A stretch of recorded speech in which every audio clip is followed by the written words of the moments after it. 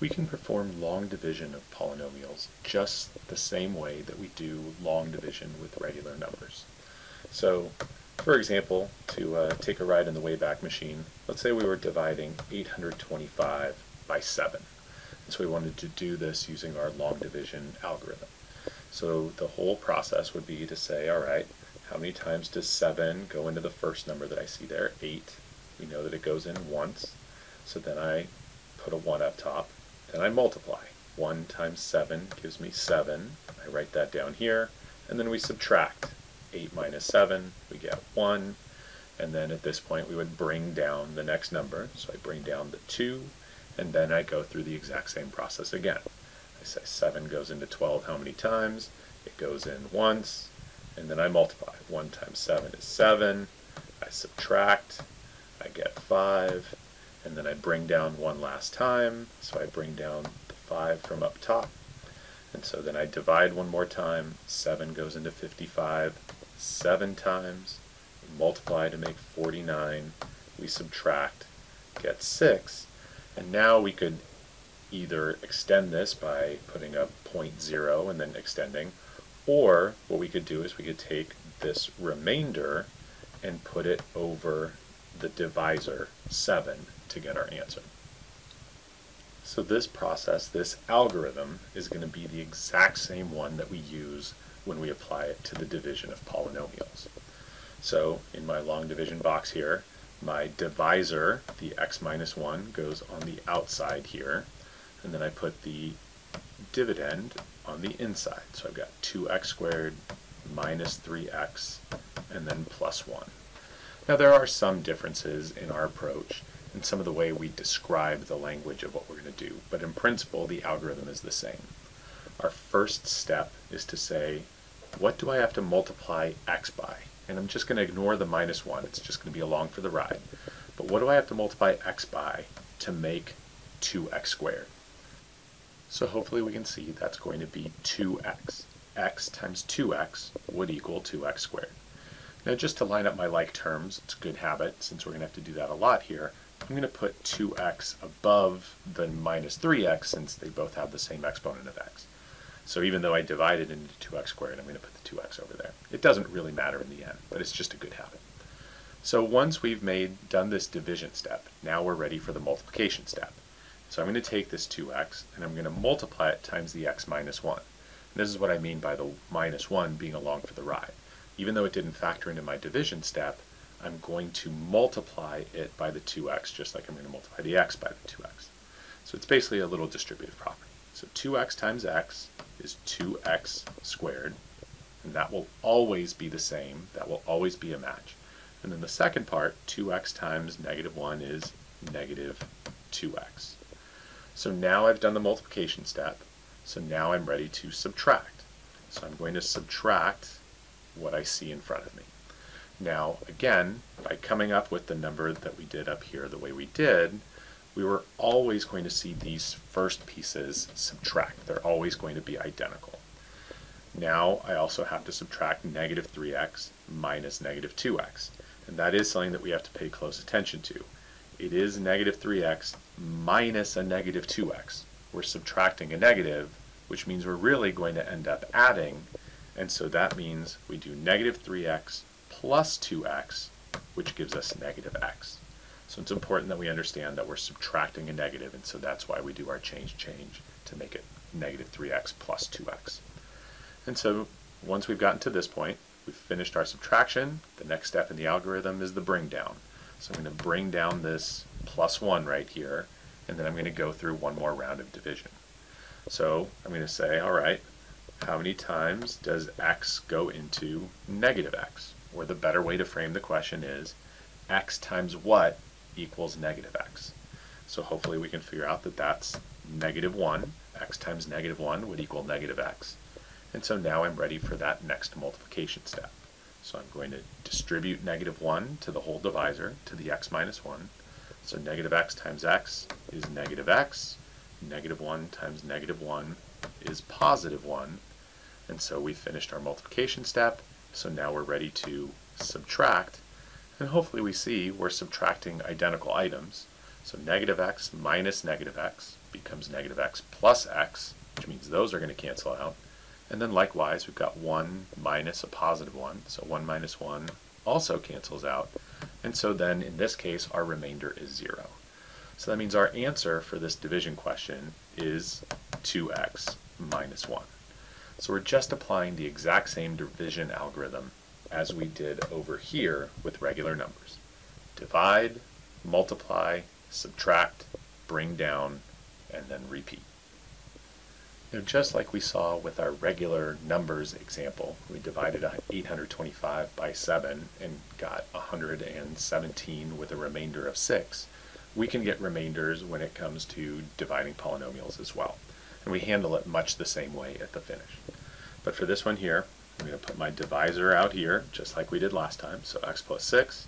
And then I've got x squared minus 5x minus 8 inside the box.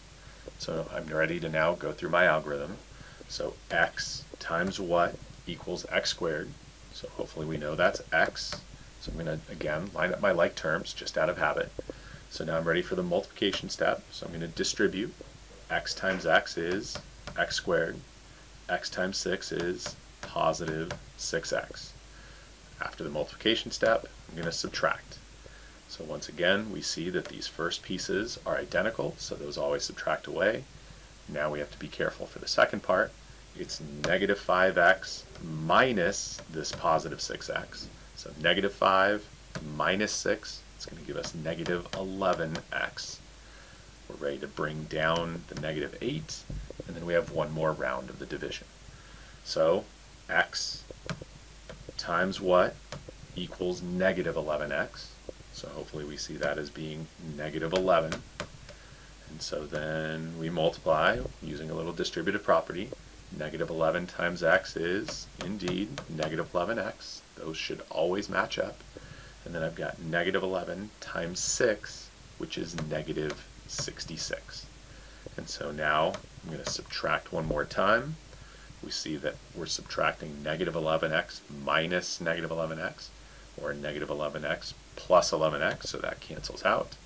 And then I've got that same idea where I'm subtracting a negative here, so negative 8 minus negative 66 becomes negative 8 plus 66, and so I'm going to get a remainder of 58. Now, I no longer have anything to bring down. There's no x in this number, so I don't have any more division to do. This is my remainder, and so just like we do with regular numbers, I'm going to put that remainder over the divisor. So my answer is going to be x minus 11 plus 58 over x plus 6. And so this is the answer to our division in this case. In our last example of long division, we see that our divisor here, x plus 2, is going to go on the outside. But then for the inside, I start off with 2x cubed. Then I have minus 6x squared. But then I'm missing an x term in my polynomial. So I need to have a placeholder. Otherwise, my like terms as I go through my division aren't going to line up. So the placeholder when something is missing is 0.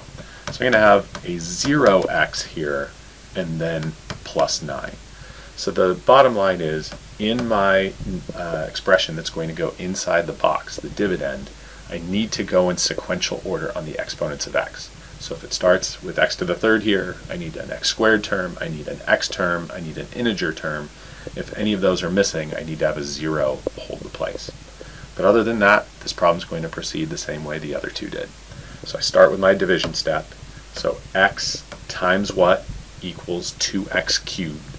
So hopefully we see that is going to be 2x squared. So now I'm going to do that multiplication. So it's a little distributive property. 2x squared times x is indeed 2x cubed. We've got the match that we should have gotten. And now 2x squared times 2 gives us 4x squared. Ready for our subtraction step. So we subtract. These two are identical, so they subtract away. And now I've got negative 6 minus 4. So negative 6x squared minus 4x squared is going to give us negative 10x squared. And here's where I needed to have that placeholder, because now I'm going to bring down the 0x. to help line up all my like terms as I proceed. So now I'm on another division step. So it's x times what equals this negative 10x squared. So hopefully we see that is negative 10x.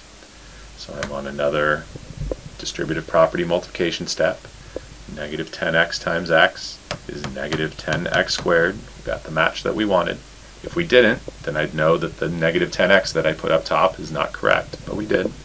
And so I've got to multiply that negative 10x times 2 as well, so we get negative 20x. And so you can see why we needed that 0x, because we need our like terms to line up so that we can perform the subtraction step. So negative 10x squared minus negative 10x squared, subtracting identical things, those disappear. So now we have 0x minus negative 20x, so that's going to become 0x plus 20x. So we're going to get just regular old 20x down here. And now we've got one more bring down. I'm going to bring down the 9 and do one more round of the division. So x times what equals 20x? Well, that's going to be 20. So I'm going to have a plus 20 up here. And then one more round of multiplication. 20 times x is 20x. 20 times 2 is 40. Subtract one last time. 20x minus 20x subtracts away. 9 minus 40 is going to give us negative 31. And so now for my remainder, I can either put it as negative 31 over our divisor, x plus 2, and have that be an addition symbol there. Or the other way that I could write this is, if we erase that, if that 31 is negative, if the remainder is negative, then we can say, well, let's just make it minus this remainder. That's the equivalent of doing plus the negative 31 over x plus 2. So either way you write it is just fine.